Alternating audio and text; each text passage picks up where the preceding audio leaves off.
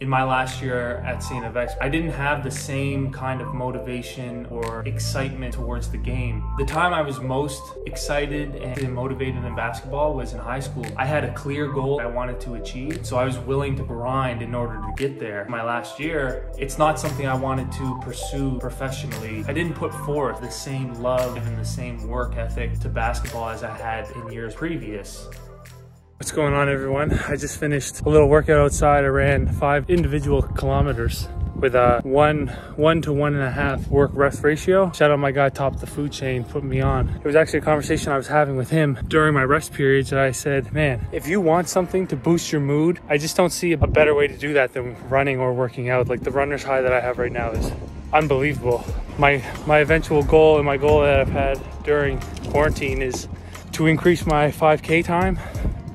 I think my best right now is like 20:38. So I have a lot of work to do, but just talking to Will this morning, this is a good way to work on that, get the lung, and I don't know, he studied kinesiology, so he knows all the terms, but it makes sense to me, and I know that today's workout that I just finished feels phenomenal. Another thing I wanted to add was, I was talking to someone last night, and there's a lot that goes on in my head during runs, a lot of ideas.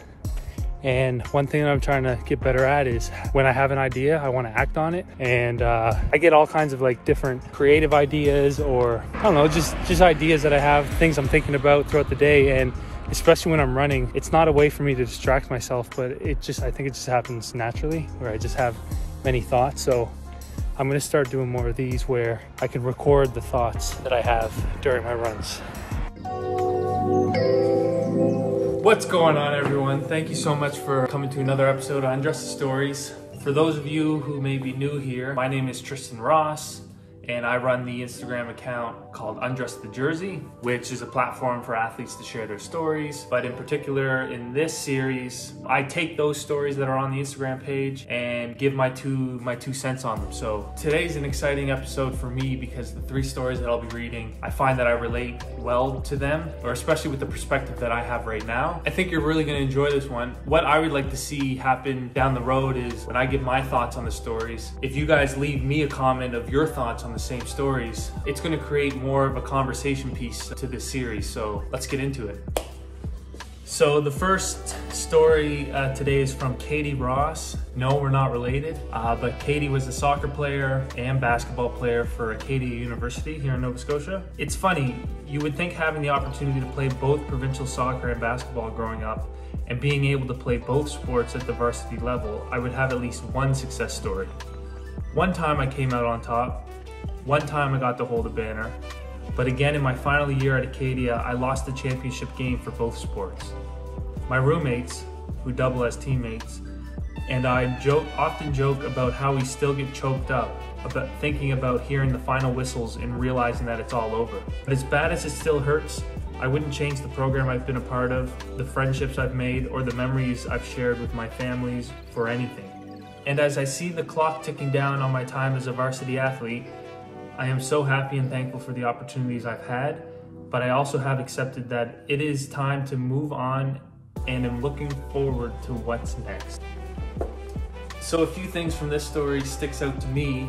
For one, let's not neglect the fact that playing 2 varsity sports in university is just another level of time management and dedication, hard work, because I think a lot of athletes use the off season as a time to decompress, mentally disconnect from the season and to get ready for the next one. Where if you're playing 2 sports, you end one and boom, you're jumping right into the next. So that just shows the character that Katie has. The second thing I want to bring up that I relate to as well, I never won a championship during my time in high school or university. And it's something that me and my teammates from St. FX still talk about, because the basketball program at St. FX has a culture where we're still all connected in some way. And in the times that we do come together, a lot of the conversation has to do with the teams that won championships. And to win a championship with your teammates, it's something you'll never ever forget. So I'm not saying I'm gonna forget my time as a St. FX athlete, but winning a championship is just something that ingrains you in program history, something that we were this close to. If you know, you know. The last thing that stuck out to me here was Katie talking about how she still gets choked up about hearing the final buzzer and realizing that your sports career is over. I had this exact same feeling in my last game. It was the playoffs, first round, we lost, but as I knew the game was ending, I was sitting on the bench and it was this moment of silence. It was this moment of all of the memories and emotions and relationships and the people that have supported just flooded me all at once.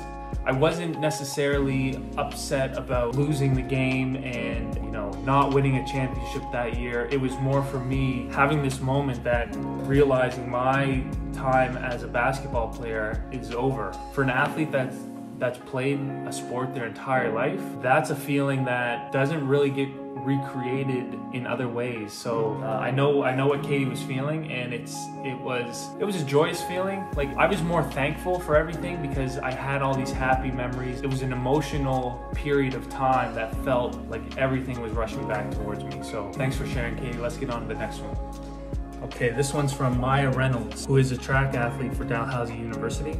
Growing up, I participated in a variety of sports, recreationally and competitively, including dance, soccer, basketball, karate, volleyball, and gymnastics. Track and field was only 6 weeks of the year in school, but I loved it and naturally did pretty well in it. In grade 11, my family moved and I began training with a track coach outside of school.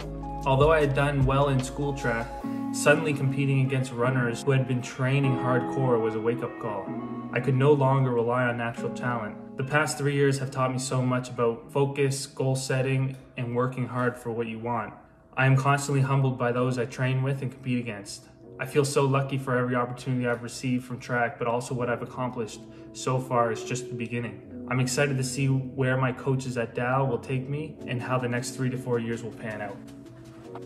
So as I mentioned at the beginning of this episode, something in quarantine that I've been focused on is running 5Ks, and the competitive side of me is consistently trying to run a faster 5K. And I know exactly what Maya's thinking, because I'm at this point where my 5K isn't budging, and as someone who's always considered themselves in shape, athletic, I never realized how much goes into running and that there's a skill and technique, hard work that goes behind competitive running. My 5Ks, my best right now is only 20:38, and I've had this goal for well over a month now to get it below 20 minutes. And I'm struggling. And then when I do a little bit of research and I see what's a fast 5K and what are my friends running, I'm realizing that I can no longer rely on this natural talent that I thought I had, and it actually takes a certain amount of training and focus and strategy that goes behind running faster for a long period of time. So it's something that's been keeping me busy. Clearly Maya, who competes competitively in this sport, she had some success in high school, but then when she hit university, it's a whole nother level. I think a lot of athletes experience that, especially going from high school, having success, being the best player on your team, and then you hit the university level where you're competing against people who have 4 to 5 years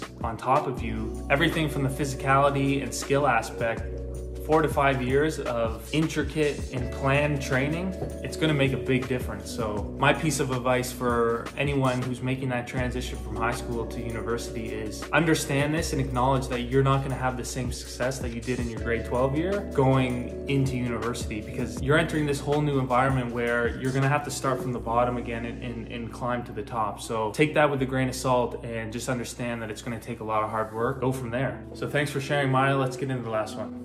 Okay, so this next story is from Eric Law. Eric was the captain of the hockey team at St. X. And not only was he a successful hockey player, Eric was known for his achievements in the classroom. One of the years that I was there, I'm pretty sure that he won the Governor's Award, which has to do with grade point average and being a student athlete. Like, he had one of the highest grade point averages at St. X, so a brilliant person. And after he finished at X, he went on to Ottawa University to med school. So this guy's got it figured out. Although my passion was hockey, growing up I played a variety of sports. I believe playing different sports gave me experiences and skills that I have since used to excel in hockey. Plus, I was always excited for the hockey season to begin, keeping me extra motivated. Hockey has been a huge part of my life's successes, being drafted by the Buffalo Sabres, representing Canada at the U18 World Tournament, and winning back-to-back AUS titles with St. X. But hockey has also challenged me and made me a stronger human being, rehabbing injuries, battling through adversity, and making the best of the student-athlete experience. Love the game, and it will love you back. So I want to focus on that last sentence. Love the game, and it will love you back. I think that's something that relates to all aspects in life, not just sports. If what you're doing doesn't excite you, if you're not happy doing what you're doing, you're not going to go through the tough times that come along with the successes. I think for me, I definitely relate to this. In my last year at St. Yves playing for the basketball team, I didn't have the same kind of motivation or drive or excitement towards the game. The time I was most excited and invested and motivated in basketball was in high school, because I had a clear goal and a clear vision that I wanted to achieve. And so I was willing to put in the hours and the time and the quote unquote grind in order to get there.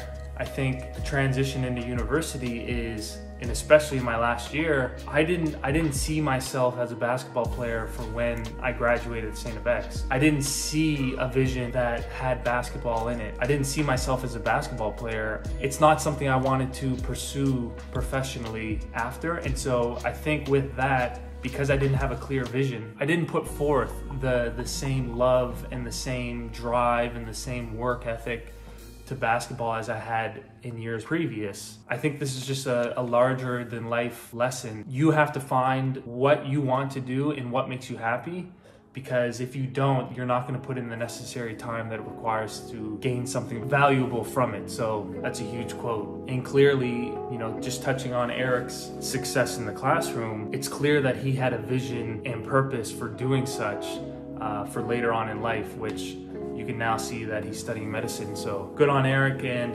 thank you so much for sharing that lesson. All right, that wraps up another episode of Undress the Stories. Thank you so much for making it this far. Like I said before, I'm really enjoying these processes, because it's just like reading a book or listening to a song or watching a movie over and over and over again. For me to go back to these stories that I've already featured, it's allowing me to pull a new perspective or a new lesson from it. So really hope you enjoyed it. Drop me a comment below with your thoughts from each of those stories.